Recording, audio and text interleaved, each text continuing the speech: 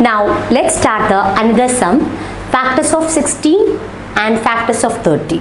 Then finally we will find out the common factors of 16 and 30. Factors of 16. So factors of 16, if you want to find out the factors of 16, you have to write the multiplication table. With the help of the multiplication table only, we will find out the factor. 16 into 1, you can get 16.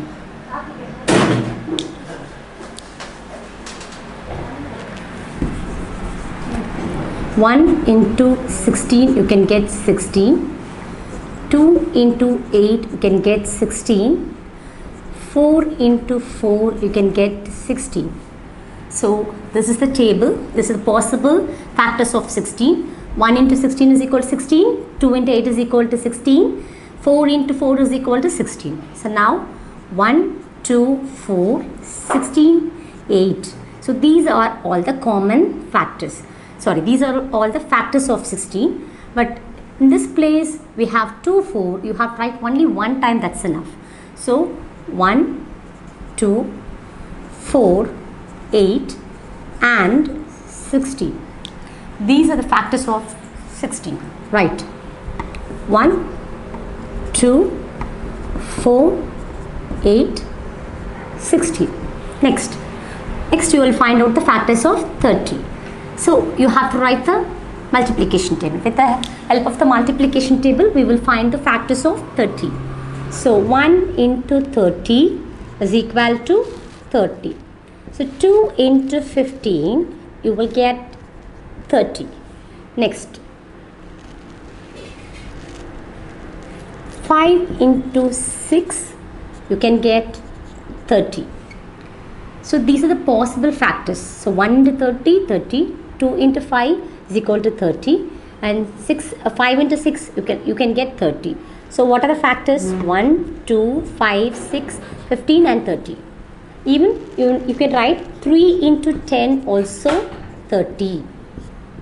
So 1, 2, 3, 5, 6, 10, 15, 30. So these are the factors of 30, right?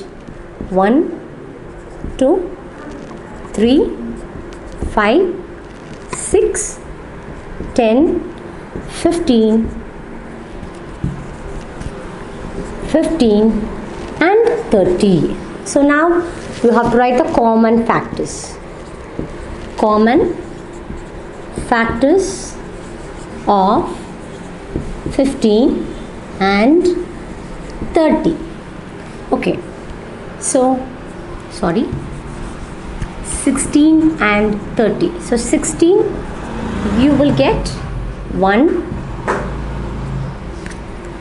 2, 4, 8, 16. Then 30, you will get 1, 2, 3, 5, 6, 10, 15, 30. So now you have to write the common factors. 1 in 1. In this 2 place 1 is come. And again 2.